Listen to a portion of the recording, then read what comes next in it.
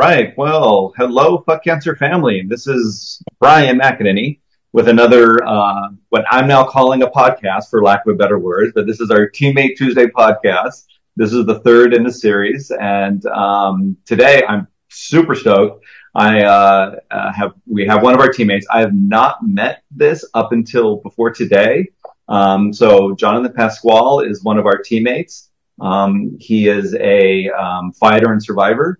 And he also has a really cool thing going on that we're going to get into and talk about. So we're here for him. So I'd rather have him do all the talking. I'm just going to sit back. So Jonathan, welcome. Happy to meet you. Thanks for giving us the time today. Thank you, Bryan. Thank you for all the work that you do. And I'm happy to be here and meet the team. All right. Well, let's get into it. So tell me, how long you've been with the team, and kind of what brought you to the team, and just kind of give us a little bit of background on who you are and what you do and why you do it. Yeah. In October 2022, I believe, I was in Kona for the Ironman World Championships. Slated to do it, but I wasn't able to for reasons that we'll talk about. And then I saw the Fxck Cancer tent of Jason. So I got interested and I went in there and I met him, and I decided then that I think I want to join this team.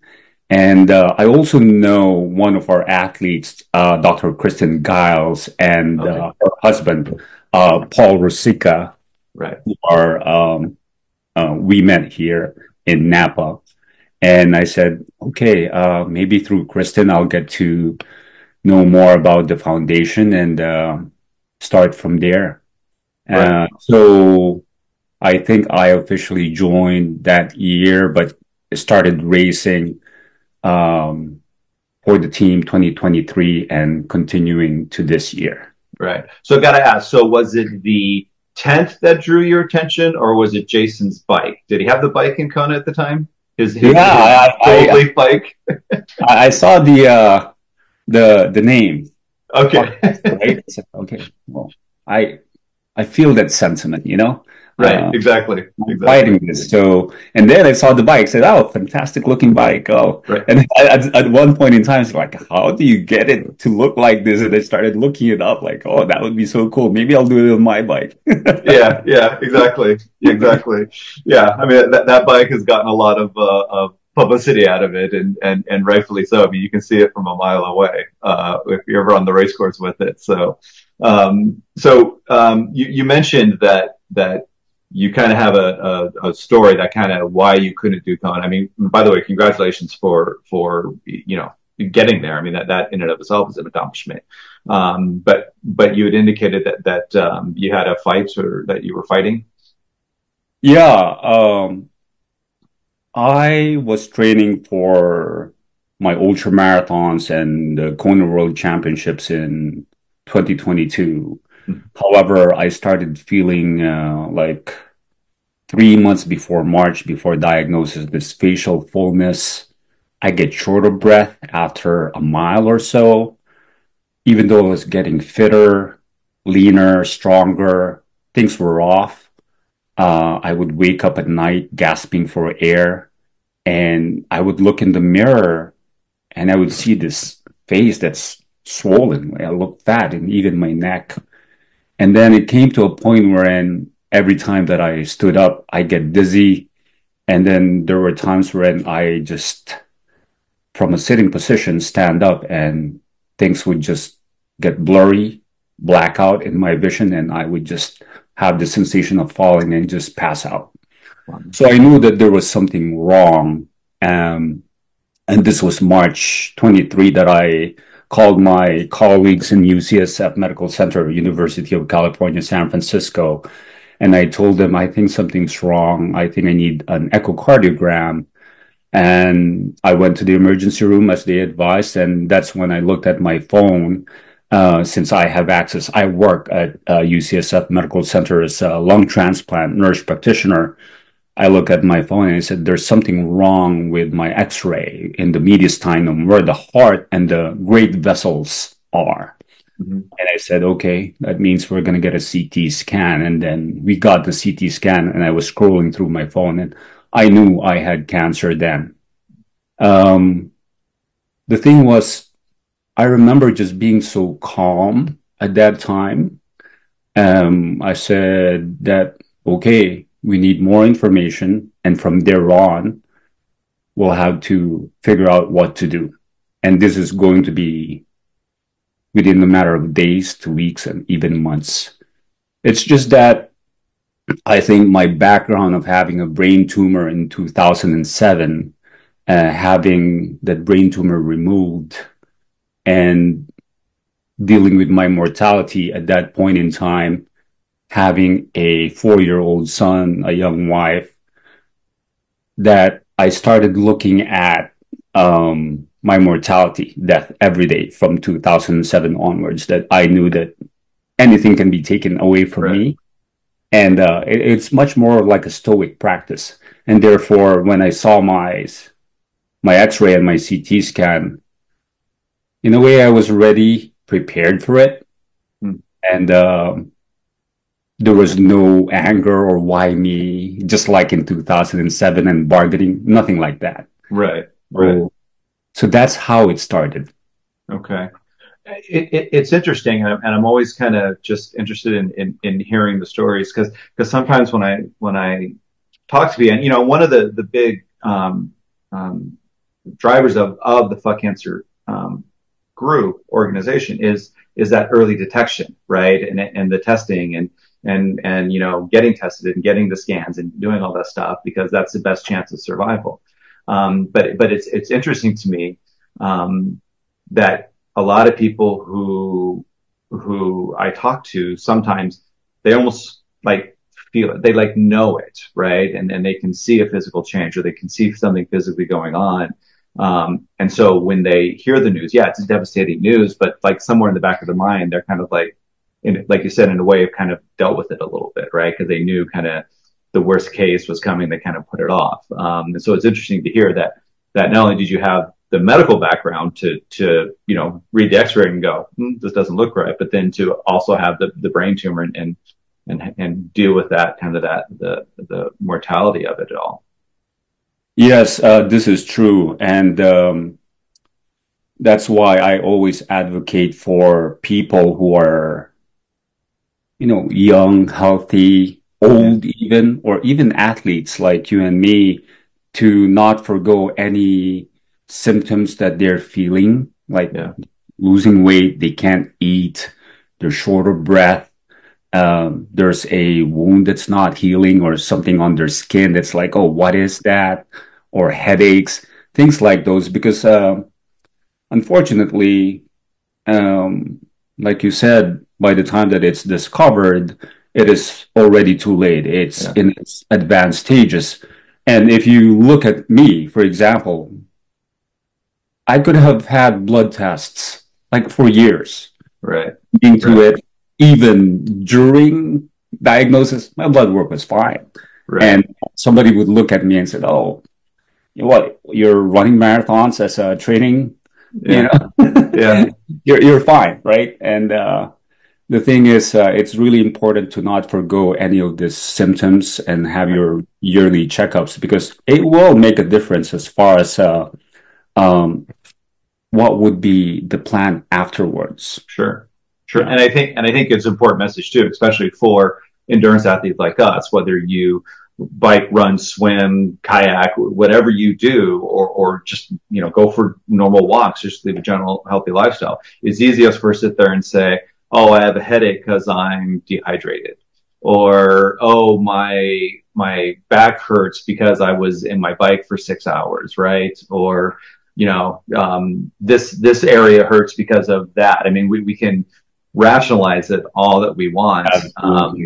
And then it's not until we go, oh, wait a second, right?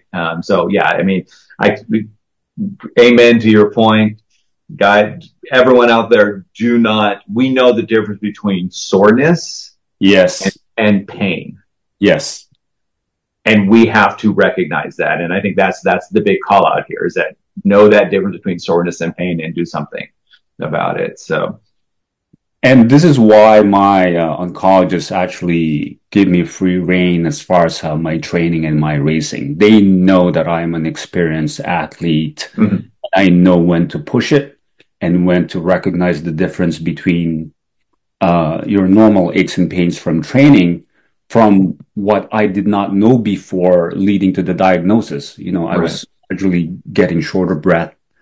Um, I was I had like my neck veins popping out and things like those. And then I said, "Oh, I'm just not training enough." You know, I look at my data from Training Peaks and Strava, and you know, we did all of these, and we continue to do this. Some of us, Right. and Right. then as well, like we rationalize and say, you know, you're not working hard enough, and that's our fault. Right, right, right. Or we yell at, we're sitting there yelling at the Garmin watch saying, "You're not doing, let me check the batteries. Let me check this. Let me," yeah, no, yeah, it's a very easy trap to get into. Just a quick update. Prognosis now, health-wise now, where are we? If I My don't mind me asking? Yeah, my cancer is called mediastinal paraganglioma. Paraganglion is part of your autonomic nervous system, so the nerves. Mhm. And mine started right by my heart, paraganglion there. Um, it is stage 4. The cancer has spread through the lymph nodes in my lungs and throughout my skeleton, skull, neck, back, and lumbar spine, throughout my ribs, sternum, um, pelvis, sacrum, actually my arms and my thigh bones. Um, I've actually had pathological fractures and pain. Pain is something that I deal with on top of all these other symptoms because of those bone metastases. As far as prognosis, the way that you can look at this is I'm right there smack in the middle, like 5 years. You can have a pancreatic cancer diagnosis and you can be told you've got a few months, 6 months to live, Mhm. or 10 years if you've got prostate cancer, for example. So this is something more, at least in my mind, okay, 5 years. Um, I think that's okay. I think I'm the type of person who thinks through things and tries to perceive the situation the best way possible. And to me, it's how do I best live those 5 years? And I think I'm on the right track. I have been called a warrior ever since this diagnosis, and Yeah. that we're gonna fight and beat this cancer. And I know there's a lot of people who are going through this process. And I realized as a someone in medicine, like cancer is an ancient disease. 5 years is 5 years. That was my thought process back then. Mhm. And it is what it is. Right. But then through my wife, who's the most loving and kind and courageous person that I know, she changed that medical thinking into, you know, winning the battle is something that you can do. And I think that is what I do daily. I Yeah. win my battles daily from when I was getting treatments, just simply getting out of bed, like walking around and going through that back surgery and said, oh, maybe I can hike.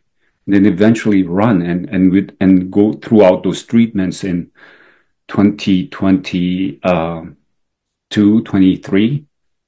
I kept building myself up. Like, I'm going to sign up. I did marathons, ultra marathons, triathlons. And I said, this is how I win by simply doing the things that I love to do, being with my wife and my son, uh, continuing my work in lung transplant.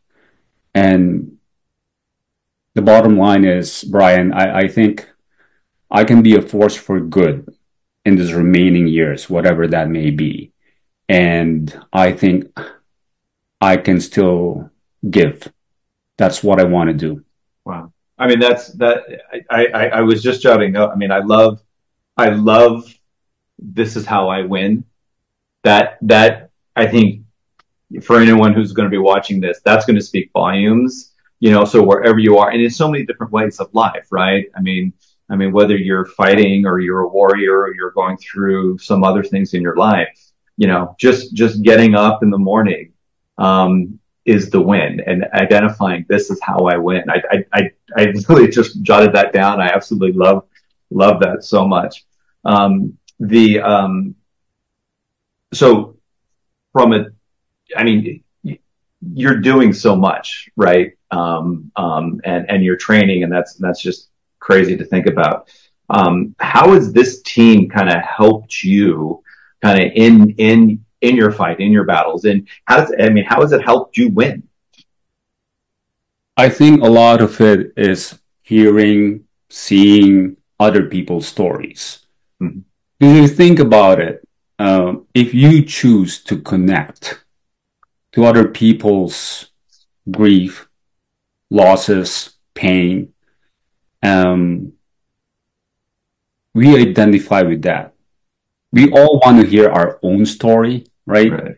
Because that's the primary human thing. You want to hear, like, how does this relate with me? I think it is important that I have learned through the Fxck Cancer Foundation and the Fxck Cancer Endurance Club of how people of different walks of life go through this battle. And through that, I have learned and therefore have been able to employ um, certain ideas, like how am I going to strengthen the pillars of my cancership. Mm-hmm.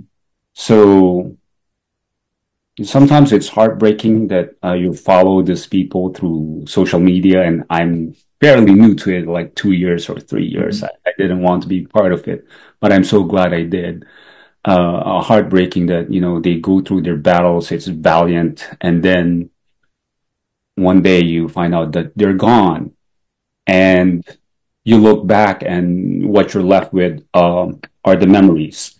And I think it's a devastating loss, because it's devastating not for that person, because we'll be gone, but it's for our family, for our friends, our sons and daughters.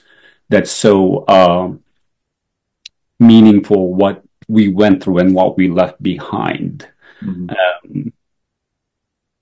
I take examples of people who, my God, how do they go through all these treatments, and how am I going to go through it? And I'm thankful that I've listened to their stories, from the young kids and to the ones who are just so young and beautiful and healthy, or old, but then keep fighting and then just doing the best that they can for what is remaining. I think overall, the team has helped me have this lens of clarity, meaning I know that I'm about to lose everything: my wife, my son, my work, this beautiful human experience of delights, of sorrows, and nature that I love to move through.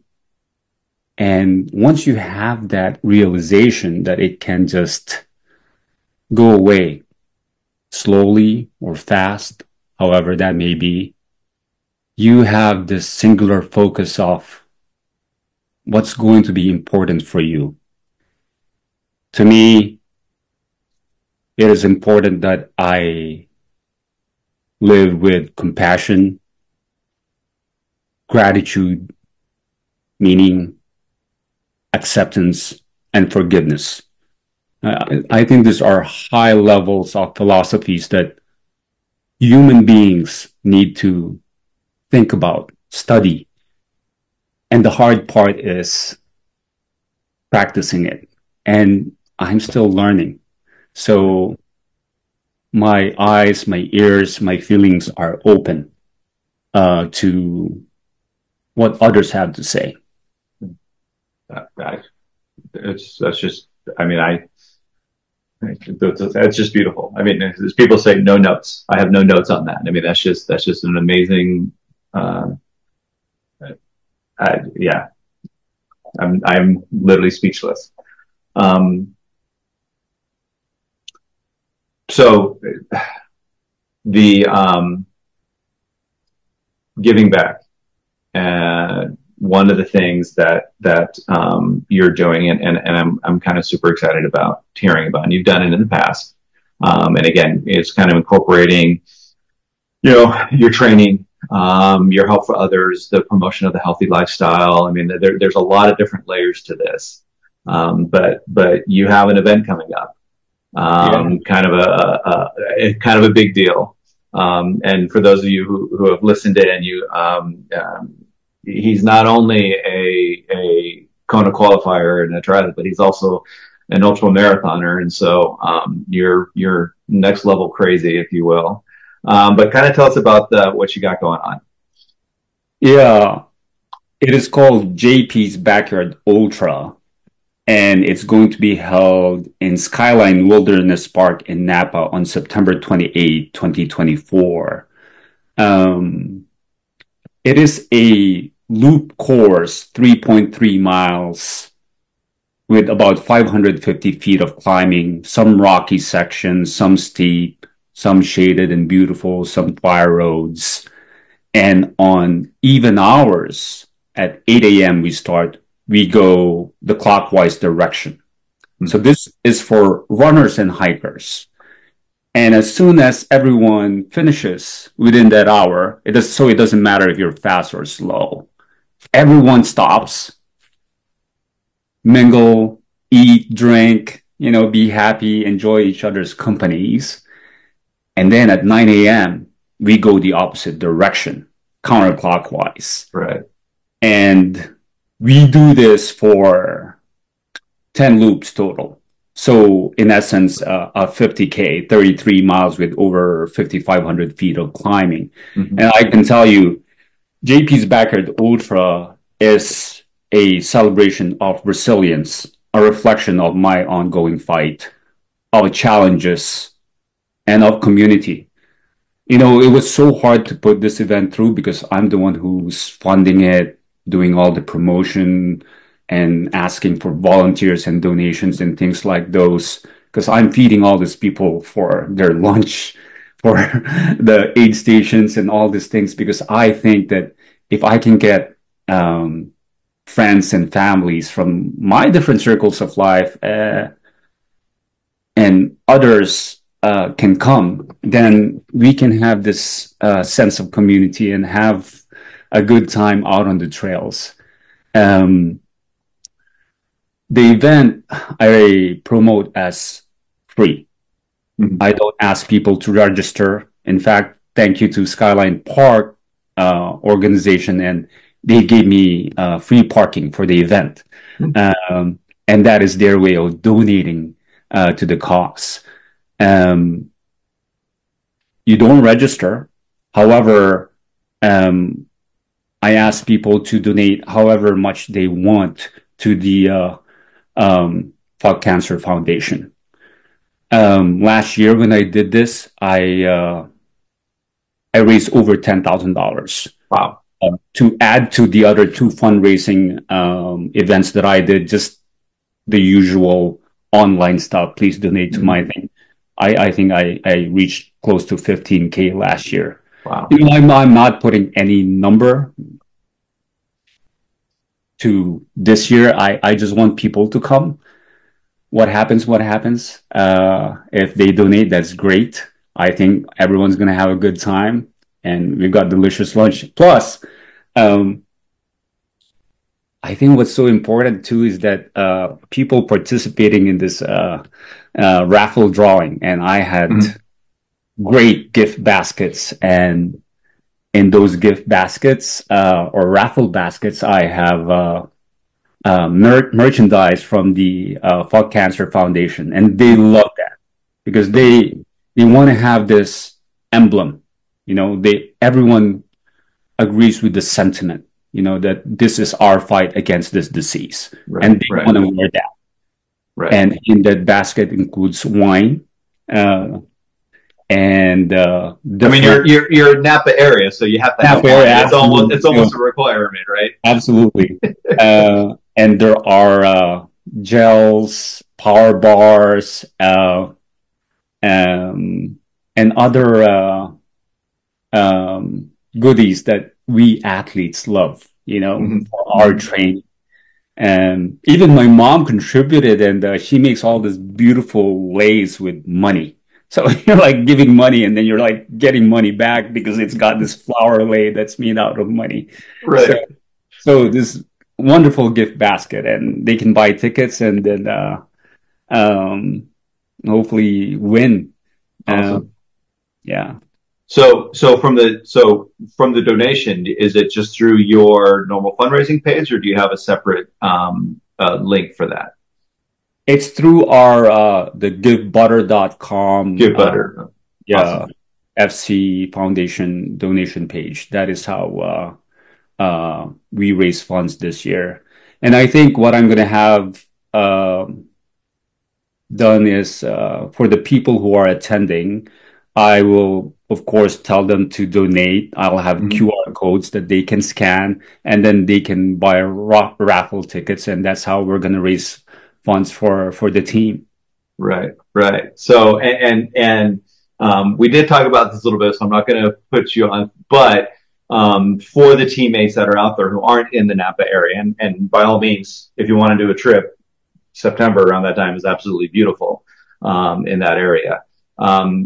If there is no virtual option this year, there is no virtual option.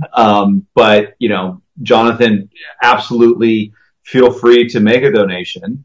And if you want to, and if I understand you don't have to do the full 50K. You can do it in 2, 4, 6, or 8 hour increments if they wanted to, or they can basically run any distance that they Yeah, want to at this point.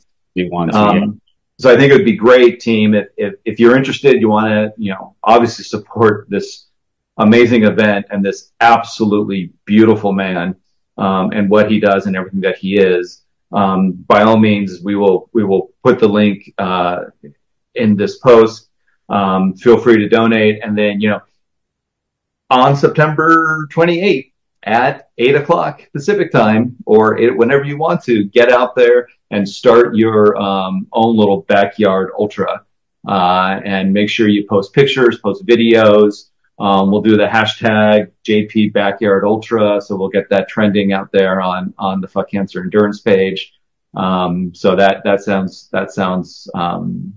sounds amazing. Thank you, Brian, for that idea.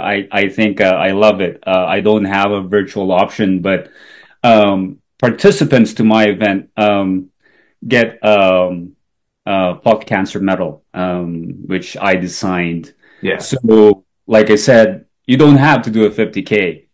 Little kids, grandmas, Mm-hmm.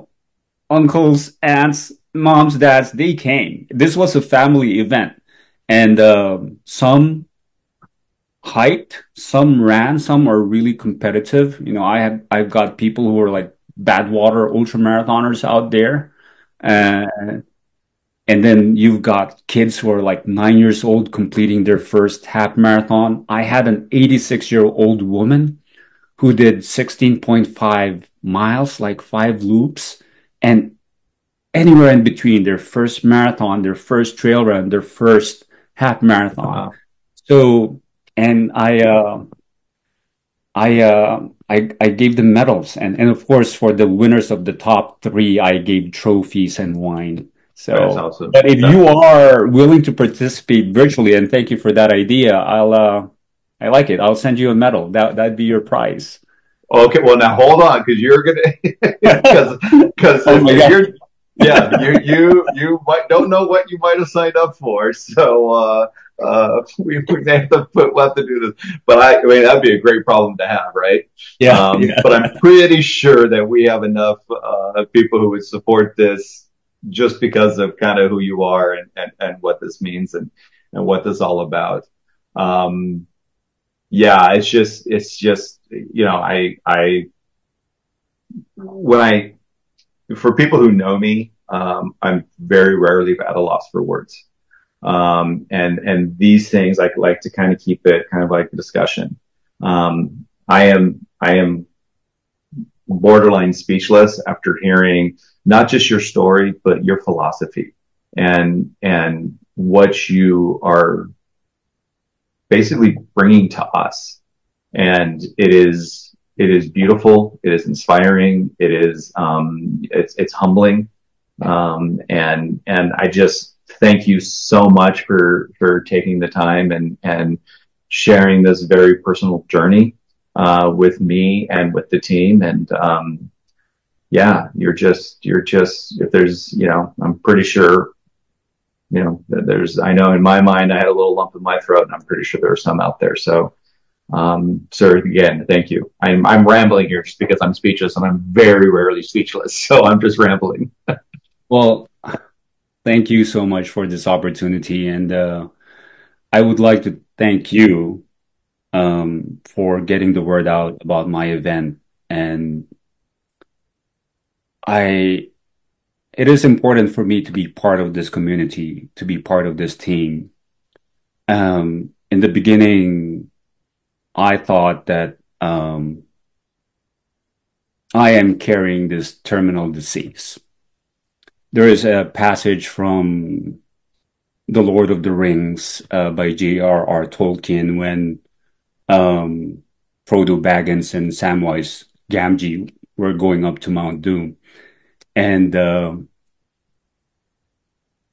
Samwise Gamgee told Frodo, I may not be able to carry it for you, but I can carry you.